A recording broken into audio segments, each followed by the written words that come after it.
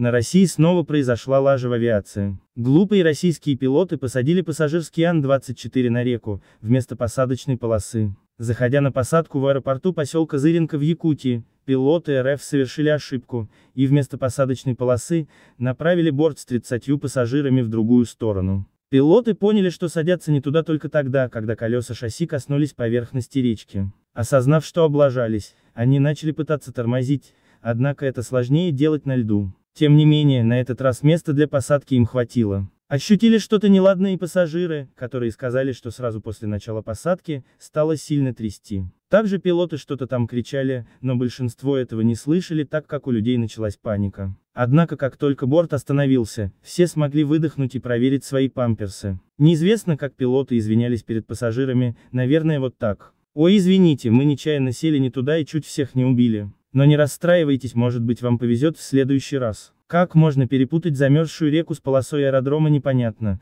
но как мы видим, российские емели так умеют. Данный борт смог сесть, однако если бы толщина льда была немного меньше, то с большой долей вероятности произошла бы катастрофа. Вот так российские необразованные пилоты, совершенно не умеющие использовать доступные приборы, а также не умеющие ориентироваться в пространстве, управляют воздушными судами. Более-менее опытных сейчас массово начали забирать на фронт на убой, а оставшиеся емели будут совершать попытки совершения авиационных катастроф.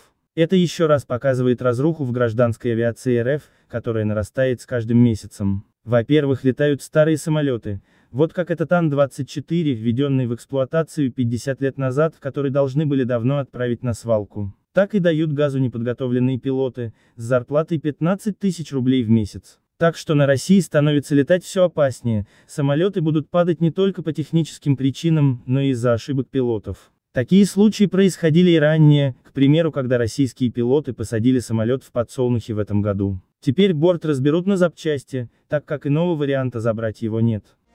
Ставьте лайки, подписывайтесь на канал, жмякайте колокольчик. Обязательно оставляйте комментарии. Для помощи каналу ссылки в описании.